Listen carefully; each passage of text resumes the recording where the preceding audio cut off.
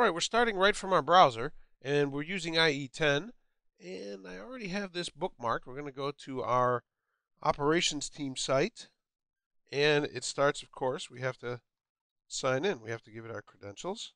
And I'm doing this because I want you to see the very first time that you go to a site. It may take a little time for it to, you saw the little working on it and the little spinning dots there. It may take a little time for it to go ahead and sign in and make that connection and render the site for us for the first time. So here we are. Here is our Global Mantics Operations Team site right out of the box. Nothing has been added. I haven't done anything on this site. It's all here. It's all fresh, brand new. And this is what it's going to look like by default. Now we're going to start, first of all, with these things. These are the different features that we can go ahead and use on our team site. These are the things that come by default. And they're basically apps. This is how we refer to these things now. You're using an app to create or access these different features of our SharePoint site. For example, the one that my pointer is on right now is to go ahead and create a new task list. And then this one here, add lists, libraries, and other apps. Change your style. Brand your site by adding a logo and a description. And sharing your site, going ahead and connecting other people to your site.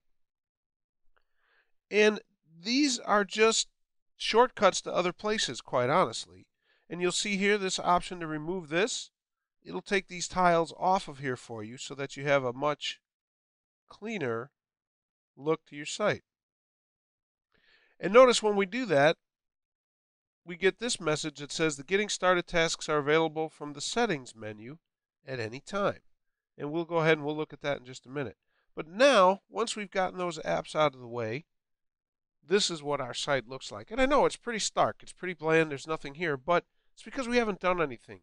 And over time, of course, our SharePoint sites grow and become more organic, and there's going to be more and more things, more information added to this page. And it all depends on what you want, what kind of features you want to add to your site. And you can even have branding. You can change the theme on your own out of the box. There's several themes, and I'll show you those in just a few minutes. Or if you have a developer, designer, they can come and customize and brand your entire site, your look and feel and everything. And I see some really amazing things done with SharePoint. So it's up to you and your requirements. All right, let's start over here on the left. This is our quick launch. And you see we have 3 links right now. Home, which is where we are. Documents, which is going to take us over here actually to the documents library. Now this library, this document library, is already here. It's part of the team site. It is probably the most popular SharePoint feature, and it's just a document library. And we saw a little bit of this when we were working with our email. But this allows us to go ahead and add documents, have a place, a shared space for all of our documents for, in this case, our operations team.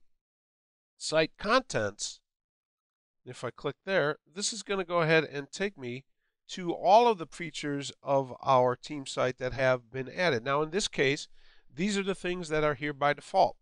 And you can see our document library. We have a microfeed, which let me go ahead and click on that. That's a My Site microfeed persistent storage list. And we'll deal more with this when we talk about My Sites.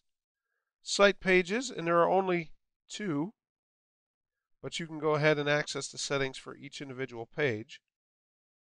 And you can even remove this library from your site. I want you to notice the icons because these are significant. These are all libraries. It's this little folder. It's just libraries with different properties, making it a specific type of library. This was our document library, but now this one over here is a library of form templates, and there aren't any there. But if you created templates for forms, that's where you'd want to put them. Site assets library and a style library. And the style library already has some things in it. And they're just informational videos. I can use my back button on my browser to go ahead and get back to where we were. Now down here at the bottom, it allows me to create a new subsite. And we talked about subsites way back, oh gosh, I think that was in lesson 4 or 5. But if you have the ability, the permission to go ahead and add a subsite, you can do it right here at the same time you would add lists, libraries, and other exciting things. Now, like I said, these are the libraries and lists that are already part of our site. But if there's one in here that you don't see that you want, if there's something that you need that isn't already here, you go to this link, add an app, and it'll bring you to this page. And actually there are more. There's 2 pages worth of apps. That'll give you many, many more out-of-the-box options of apps that you can go ahead and add to your SharePoint site. And you'll see some of these we already have. Document library, form library, but there's also contacts, calendars, picture libraries, wiki page libraries, a page for links, announcements, discussion boards, issue tracking, surveys, etc. And these apps will be added to your site simply by selecting them. And you'll notice up here at the top, noteworthy, and there are 3, document library, custom list, and tasks. And this is what I told you a few minutes ago. These are the 3 most popular. They're probably the most common, the most used apps for your SharePoint. And these are the 3 we're going to work with today. But let's go ahead and let's get back. And this up here, this is a link also back to our home page. Now up here at the top, you'll see we have a page tab. And when I click that, it just gives me the ribbon and allows me to go ahead and do things to this particular page. You can edit the page, you can check it out, which is a way of keeping other people from being able to edit this page. You can go ahead and email a link to this page. You can set up alerts. We already saw how to do that. You can make a particular page the home page for your site. And we've already seen the library settings when we were setting up our email. This is going to let us get to this page for a particular library or list. So lots of really neat features, very easy to use, and very easy to access.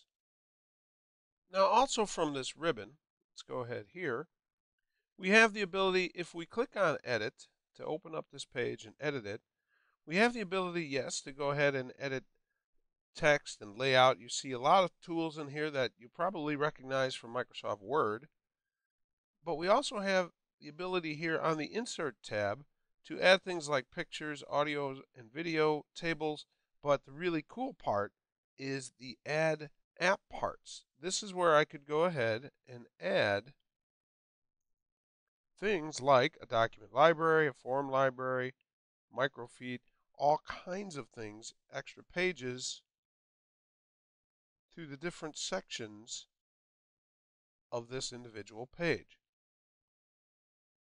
We need to save it even though we made no changes so that we can go ahead and close it back up.